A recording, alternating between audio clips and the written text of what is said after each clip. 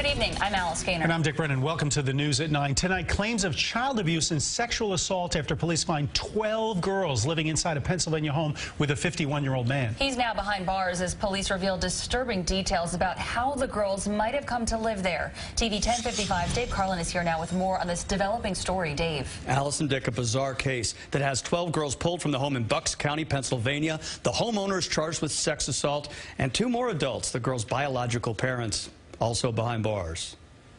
This property 20 miles northeast of Philadelphia was teeming with young girls and teens, 12 of them who police just placed with Child Protective Services after getting a tip that severe abuse may be happening here. This man, police identified as the head of the household, 51-year-old Lee Kaplan, is in jail. Police say they believe he fathered 2 children by sexually assaulting a teenager in his home. Now 18, that girl was allegedly gifted to Kaplan by her own parents as what may have been part of a business transaction when that family was in, quote, financial ruin.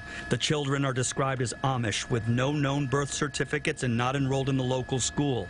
Authorities admit they need extra help questioning and counseling them properly. We're trying to, right now, working on getting an expert with Amish culture to help us conduct interviews on arresting these children. The girls range in age from 6 months to 18. In the criminal complaint, shocking allegations that the parents of the oldest girl, identified as Daniel and Sevilla Stoltfus, knew she was being sexually assaulted by Kaplan and never did anything about it.